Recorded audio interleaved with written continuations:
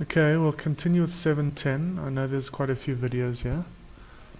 But now let's look at two other kinds of explosive separations. Okay, explosive separations.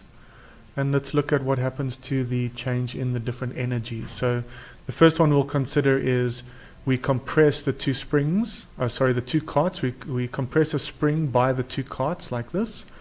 The initial velocities are 0, we let go, and the spring expands and pushes the carts apart. Okay, so just before we even look down, just try to practice what kinds of energies are involved here.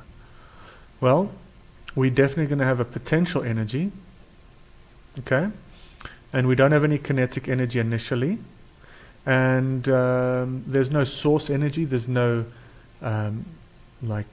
gunpowder, there's no explosion, there's nothing burning, nothing like that. There's no chemical or nuclear reaction, so there's no source energy involved, and we don't have any thermal energy. Then we let it go, the kinetic energy increases, and the potential energy that was in the spring, all of it gets converted to kinetic energy.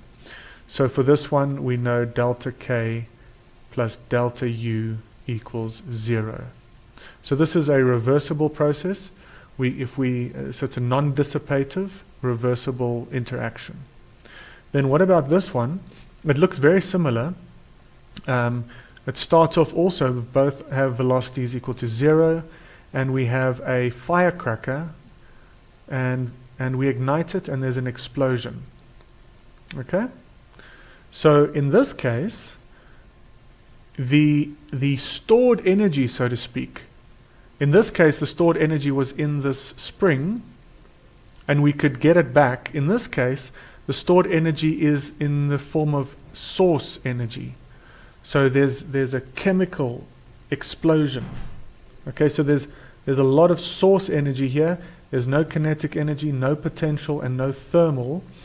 And then as this explodes, can you see that some of it gets converted to kinetic energy and the rest gets converted to thermal energy? Now, this is dissipation. You would agree that we cannot recover this energy.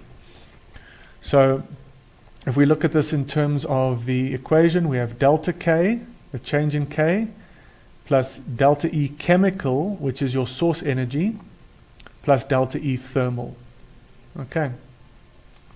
So this would be a positive delta, that would be a negative delta, and that would be a positive delta, and all of these need to add up to 0.